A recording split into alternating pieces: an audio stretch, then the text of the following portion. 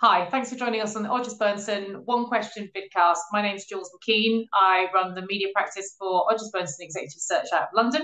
I'm delighted to be joined today by Wayne Davison. Hi, Wayne. Hi, thanks for having me.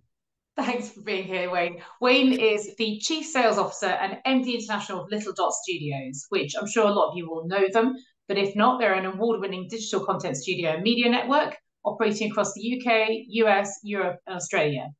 Joining Little Dot in 2016, Wayne's now responsible for global ad sales and paid media, growth of the business's international footprint across Europe and APAC, and Little Dot's recently acquired social media reporting business, as well as supporting new business partnerships. And he sits on the board of Wing, which is Little Dot's sports branded content agency. Easy for you to say. I know, exactly. Prior to joining Little Dot, Wayne spent 7 years at the Shine Group, which is now Banijay, as Director of Commercial and Business Affairs. And before that, he held various roles at Fremantle and at MTV Networks Europe, where he watched music videos for a living when VHS was a thing. How Yes, it was. lovely, Wayne.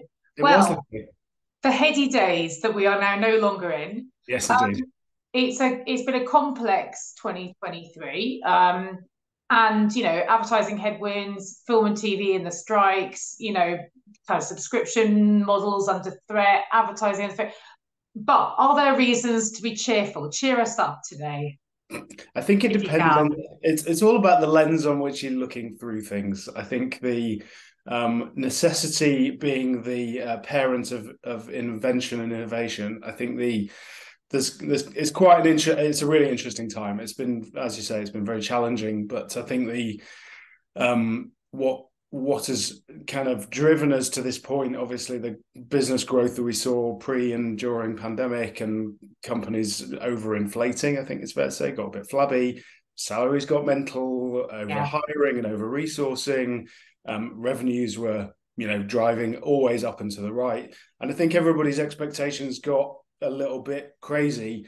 Yeah. And lots of people have spoken about the kind of great reset that has happened, and is still happening now, is kind of essential, really. And I think it's changing the nature of the way people are operating, and has kind of imposed necessity on lots of these different companies. Whether that's the platforms, Google and Meta, as you say, the broadcasters, and a lot of the AVOD businesses, Roku obviously announcing kind of Yeah. changes there.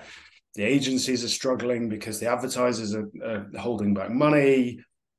And when they aren't holding it back, they're being more cautious about how it's being spent. So it's required a massive reset, and I think it perspective allows you to take a negative view of it, but I think the reality is what it's not starting to do is actually kind of really move innovation forward. And I think people are starting to try new things. I think things like office environments are coming Yeah. back. People are starting to spend more time together. I think new operating models. I think people are testing new ways of working, which I think is really, really interesting. Mhm. And we're starting to see that. And what we see with a lot of our partners is they're more willing to try new things in slightly different ways than they would have been before, when they were a bit probably complacent in seeing growth without really trying anything new. So I think my overarching kind of note on it would be that we haven't seen huge amounts of innovation over the last few years, I think, and people have been kind of comfortable in the spaces that they're operating in, but I think that now things are shifting and changing. I think there's real opportunity for growth coming into probably into 2024. It's going to take time. I don't think that it's not going to be an overnight. Thank God it's 2024, January 1st. Here we go. This is going to be great. It's going to take time for money to come back into the market. It's going to take time for that to feed into the wider industry, and I think technology helps support that as well. Obviously, lots of people are talking about AI and have spoken about how that's being used. Given resources are slightly more limited, what are the new opportunities and the Yeah. ways to introduce that? So I think there's just a lot of opportunity now, that has been imposed on everybody that were probably quite comfortable in the way they've been operating for quite some time.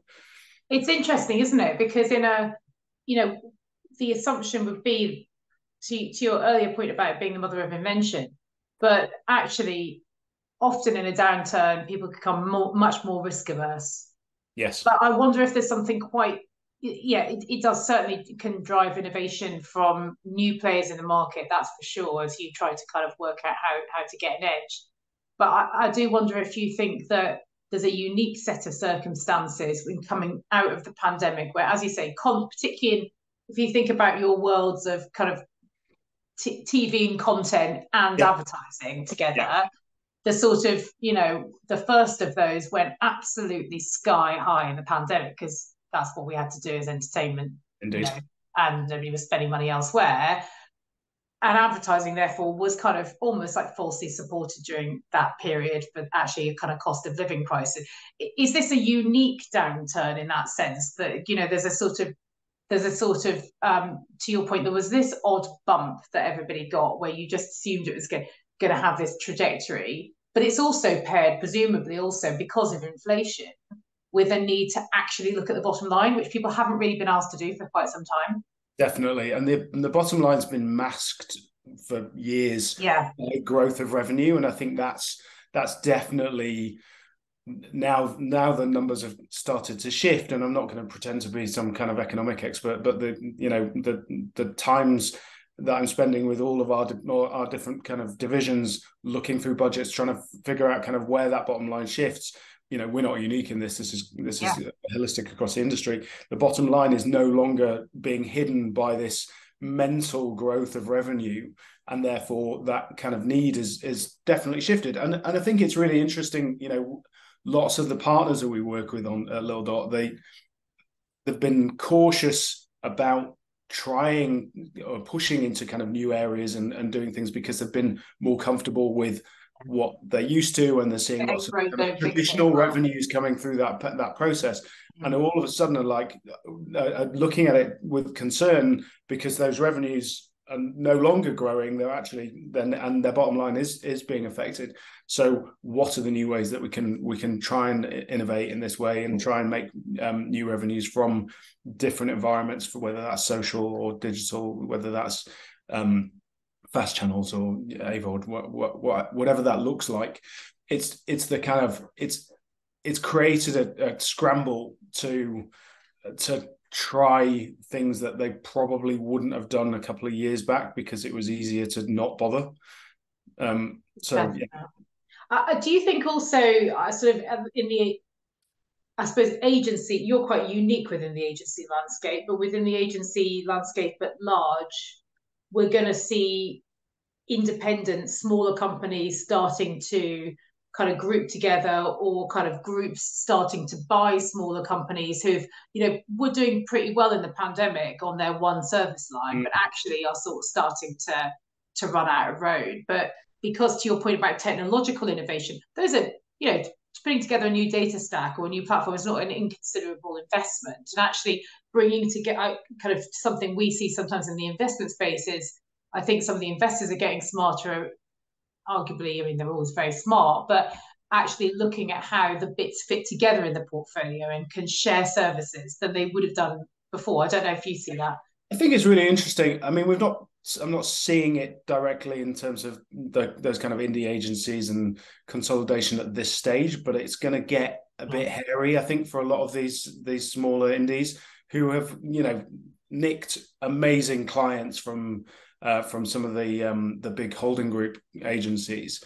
But what has happened, what we're seeing quite a lot of, and we've seen over particularly this year, is a lot of promises of big budgets and big spending, and none of that materializing. Yeah. And actually, and what is materializing is being spent really cautiously in spaces that the clients are kind of comfortable with, but probably not really delivering the things that they really need it to, whether that's kind of buying in linear traditional ways, buying TV audiences from linear rather than focusing on kind of what does digital do. So consequently, I think the indies are, as you point out, is they're definitely looking to find alternative ways to cover those gaps, because it's a Yeah. really precarious position for them to be in. And that's not just one of their clients, that's all of their clients. That is happening with a couple of the bigger indie agencies that we've been working with,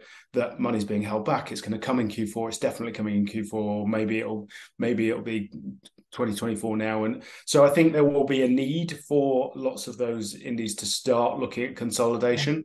And I think it'll be an opportunity for smart investors to curate those businesses, as you say, together with different technology aspects that are probably slightly different to the kind of usual way of operating with ad agencies. But then, you look at the consolidated businesses. Sir Martin Sorrell came out this week talking about the problems that MediaMonks has been having, and all the changes there. So it's not unique, and it's not isolated. I think that's the reality. But that it is a minute for us to all kind of step back and stop being complacent and stop doing things in kind of safe ways, and actually look at that innovation and opportunity to kind of drive in new directions, which is the opportunities for positivity, I say.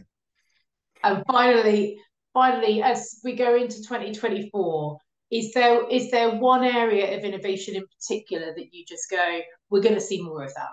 Good, bad, otherwise, but we are just going to see more of it. Well, look, I think people are, certainly in our business, are starting to use various forms of AI, and it's all getting a little bit boring. And as a lawyer, you'll be quite interested, I'm sure, about how passing off or whatever.